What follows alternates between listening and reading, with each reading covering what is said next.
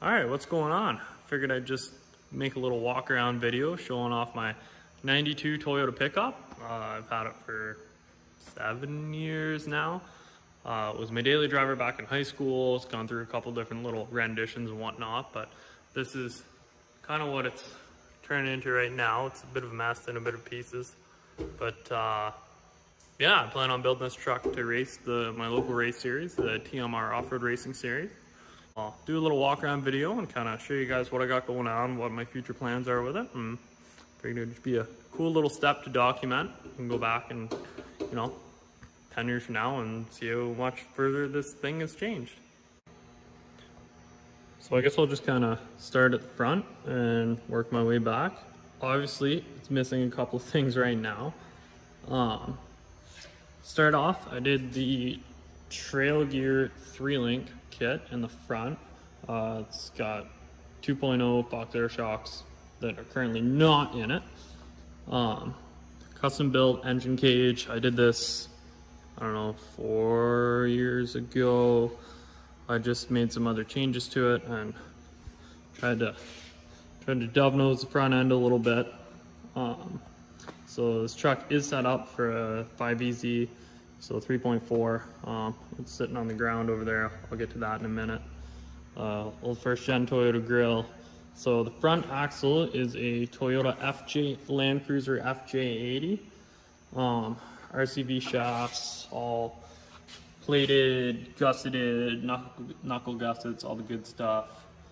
So the steering on it right now is a single-ended ram, full hydraulic setup.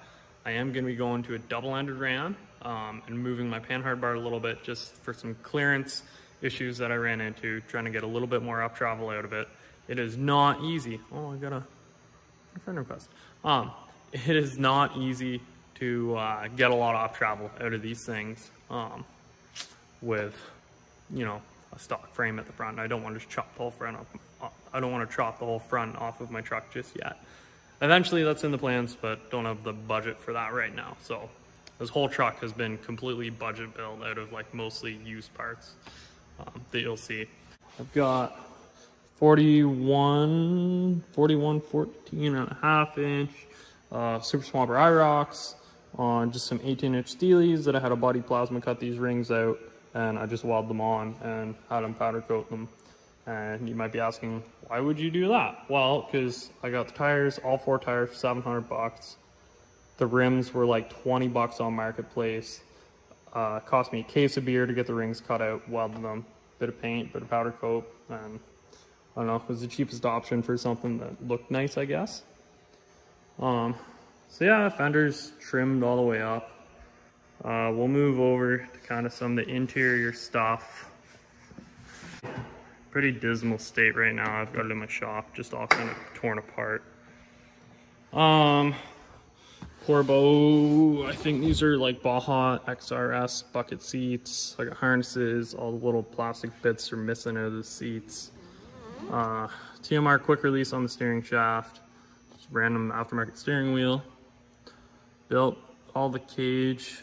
That was 2 years ago I built the cage. No, I built the cage last year. I built the cage last winter. It turned out pretty nice. Everything fits nice and tight. Looking back at it now though, I really wish I had have just gone ahead and done an XO cage on this, just because it's so tight for space in here. But yeah, there's not really a whole lot going on the interior of the truck, but this is what I'm kind of most proud of, is the back half. So I'll start off, I did single triangulated 4-link in the rear with trailing arms. These are 14-inch 2.5 king coilovers. No bypasses or anything like that. That costs a lot of money. I got these Kings for sale off Facebook Marketplace. Got a good deal on those. So the back half kind of ties into the cage at the back.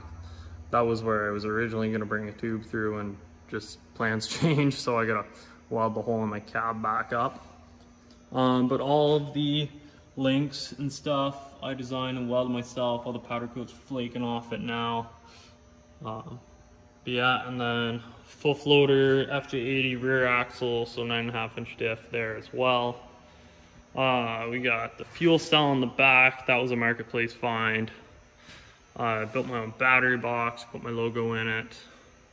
The radiator is an eBay rad meant for a Firebird. My dad's building a Firebird. He accidentally ordered 2 rads, so I bought this one off him. So electric fan. It seems to cool this truck really, really, really well. I never have any heat issues with that now. Yeah, it's pretty much what's going on at the back. Same thing, 41 and 14.5-inch IROCs.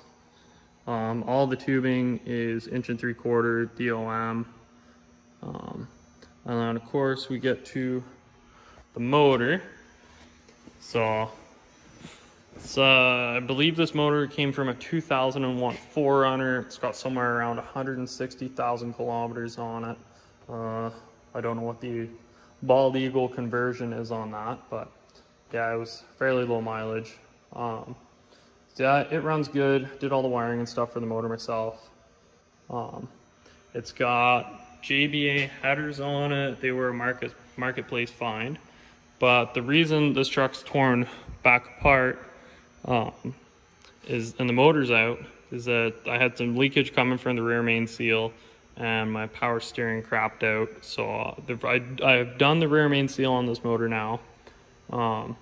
Power steering, I'm going to be running so in Canada we have Princess Auto, in the States I guess it would be Harbor Freight. So it's a Princess Auto, just a hydraulic pump that I'm actually going to be mounting on the front of the engine, and it's going to be crank driven. So that should work a lot nicer with a double-ended steering ram. I'll get way better steering power out of this thing. But also, I was able to score a turbo.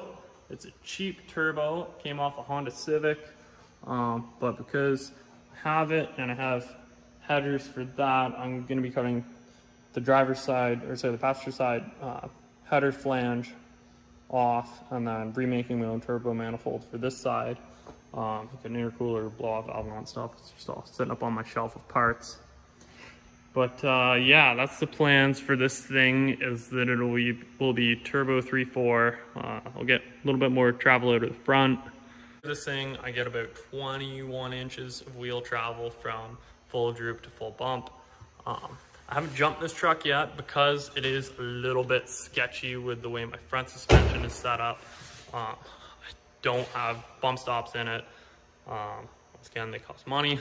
It's been a slow build over the years, but hopefully by the end of the summer I'll have this thing up and rolling again, and maybe get some air with it. I don't know, we'll see. But I just want to be able to drive the thing and enjoy it again.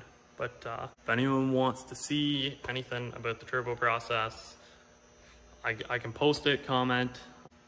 It'd be cool to maybe do some build update videos on this channel, and just kind of post what I'm building for this thing, I guess. It should be pretty fun when it's done. I've also got a sway bar that's going in it because the thing has crazy body roll. So it's the first truck I've ever built, so we'll see how it goes. Yep, thanks. See you guys.